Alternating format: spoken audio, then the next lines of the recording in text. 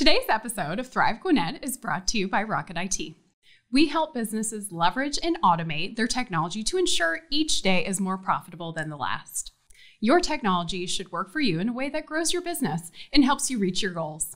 To learn if your organization could benefit from one of Rocket IT's personalized roadmaps, visit rocketit.com/roadmap help or click the link in this episode's description. Hi, everyone. Thanks for tuning in for another great episode of Thrive Gwinnett. I'm your host, Colleen Frangos. I am Rocket IT's Community Relationship Coordinator, and joining me today, I have Marina Peed, who is the Executive Director for Mosaic Georgia.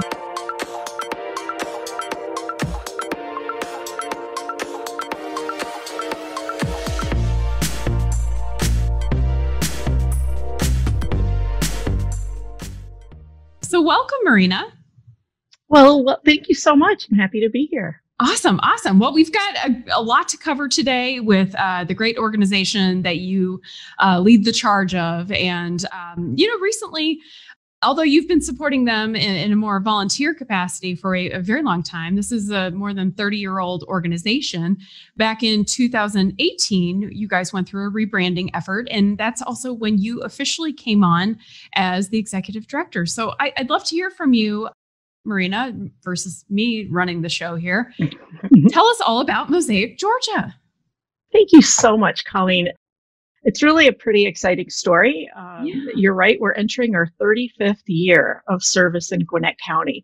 We started out as Gwinnett Rape Crisis Center, and I began as a crisis volunteer back in 1992, I guess, carrying a pager back when people who experienced rape or sexual assault would go to the emergency department for the exam. And we have trained volunteers like myself, and a sexual assault nurse examiner would go to the ED. So we were doing that for quite a while, but what people may not know, we've evolved and we work as a sexual assault center and a children's advocacy center. And those names can be kind of scary for folks. And we went through rebranding and came up with the name Mosaic Georgia, because we help people put the pieces of their lives back together when they've experienced such a personal violation or assault. And our primary focus is Gwinnett County, but we will also work with folks from the area, or they may live in Gwinnett, but an assault or a child sexual abuse may have occurred in another community. So we're here for all of our community, regardless of where they may have experienced something terrible. And we also, one of our unique features is that we have exam rooms and we have a medical component at Mosaic Georgia. That's fantastic. So people don't go to the emergency department, call our crisis line and come in and see us here. That is wonderful. Yeah, no, I think that's so helpful, just to have a safe space and not to feel overwhelmed by so many different things going on that you would find at going into a hospital or something. So I love that. I think we'd be remiss to not discuss how the pandemic has affected Mosaic Georgia and your team and their ability to help support folks who've experienced a traumatic event in their life. So how has that been for you all? I won't lie, it's been pretty stressful. Just the logistics. We have been able to remain open 24/7. Wow. Our standard business hours are 9 a.m. to 9 p.m. Monday through Friday, which means we have a full complement of staff and services. But for those after hours and weekends, we have SANEs and advocates. SANE is a sexual assault nurse examiner. We have a team that's on call. And so they can come out in the middle of the night and do a forensic medical exam. We work very closely with law enforcement as well, and DFACs. It's been stressful, one, keeping everybody healthy, making sure our center itself is safe, because we don't know who's coming in, where they're coming from, or what their exposures might be. So we've invested a lot, not just in PPE, but in cleaning, sanitizing, and maintaining safe distances Yeah. for staff. So 2020, I had lots of plans to do some other things, but I would say that the logistics piece has been very trying. Mm-hmm. Also, there's the mental health, emotional stress for True. our teammates, because they've got their own concerns and family things, and then you add COVID on it. It's plus we deal with trauma all the time, so it's just Yes. an extra level of trauma. I think one of the things I'm really proud of, though, is that we did extend our hours, and also we were able to secure financial resources to help many of our clients, because they come in after experiencing an assault, but they also have additional issues, maybe with housing Mm. or transportation or True. paying utility bills, particularly if the person who caused the harm lives in the household or is the Yeah. main breadwinner for the family. So we were able to get some of the CARES money through Gwinnett Okay. County, as well as the United Way of Metro Atlanta. And we kind of pieced dollars together so we could help people with some of their emergency needs as well. So I'm really That's proud of fantastic. our team. Yeah, we deployed probably over $200,000 in direct services to help people, because these times are tough for everybody. True. True. Add to it a violation of such a personal nature in your home, it does really turn things up. We've also expanded our support groups because, people are stuck at home.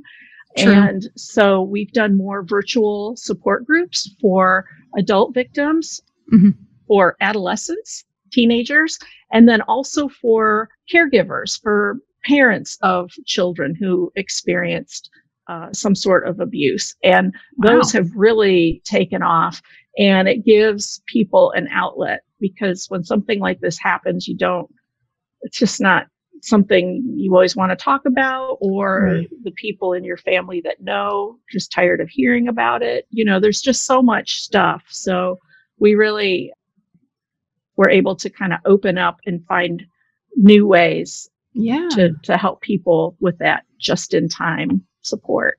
That's fantastic. Gotta love technology. It's a beautiful thing. And that's great that we have that to be able to still connect. And, I mean, you can just feel so isolated during these times. So I think having that as an option, and for people to feel comfortable enough to utilize it, I think that's great. And you guys had a good response with this. That's wonderful. Yeah. Yeah. Well, all right. So Marina, let's also talk a little bit about moving forward, into 2021, and beyond. What does it look like for Mosaic Georgia? How are things going moving forward? Well, we're, Gwinnett County is our primary community, and we've got almost 1 million people here, and we're continuing to grow. We are, as we're building our staff capacity, we're hiring people not only that know this services advocacy type work, but also that have additional language and life experience. So I'm really proud that our staff is pretty diverse, and most of them don't look like me.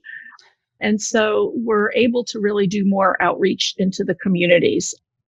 We know people don't like to talk about these kinds of personal crimes, and in some cultures, it's even more taboo to talk about that. So we're just trying to get engagement and working on our prevention. A new piece, though, is we are now a certified human trafficking services provider through the state. And so we're doing more now with CSEC, which is the commercial sexual exploitation of children.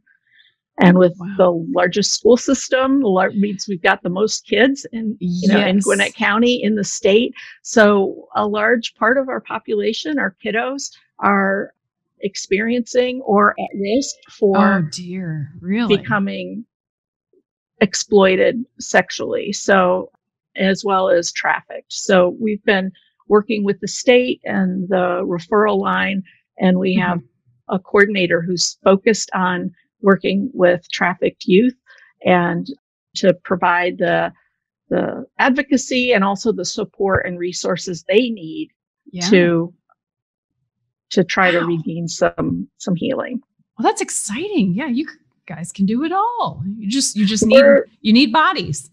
We need bodies. We need resources. It's not cheap. Yeah, exactly. But I think a lot of times people think about rape or sexual assault and they have a certain image in their minds. And our data from just looking at the thousands of families or victims that we've served over the years is that there's really different types in terms of who gets assaulted by whom and what those relationships are. And so we look forward to getting back onto campus at Georgia Gwinnett College. They're a great partner of ours, and we do training for their RAs and their staff and student leadership groups and so on. And then we also have some prevention programs. So we're just itching to get back out into the community. And when schools have their health fairs and those kinds of things, I think 2021, hopefully we can all get vaccinated and get some herd immunity and really get out and have those friendly conversations, lift the stigma about this. Right. Right. Well, and to kind of add on that as we're kind of wrapping up our conversation, continuing with that community support and there's a lot of different ways that Mosaic Georgia has for folks to get involved. And you kind of hit on in one, just kind of being that voice and helping share the message at, health fairs and getting on campus. What are the variety of ways that Mosaic Georgia needs our help? Well, we like ambassadors in all shapes and sizes and forms. And so one is to learn more about the issues. Right. I say that if I say I'm a cancer survivor, people want to know more. If I say I'm a sexual assault survivor, they want to go the other way. So part of it is, how do we get comfortable about having conversations about these kinds of crimes? Right. And then also just to know that there's this awesome service in our community, Mosaic Georgia. There's no charge for any of our services, no copays, no parking things.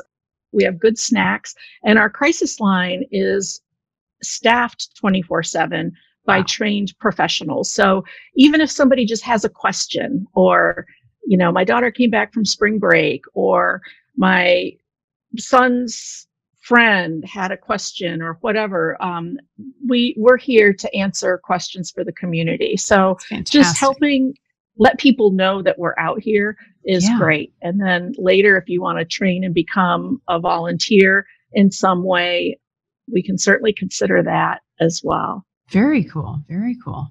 Awesome. Well, Marina, I've enjoyed this. It's been an education and a delight to hear more about all that Mosaic Georgia is accomplishing and providing for our community. We need you.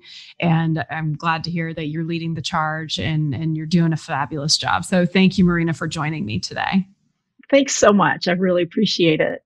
Awesome. All right, everybody. That's a wrap. Thanks for tuning in for another great conversation on Thrive Gwinnett. And until next time, have a wonderful day.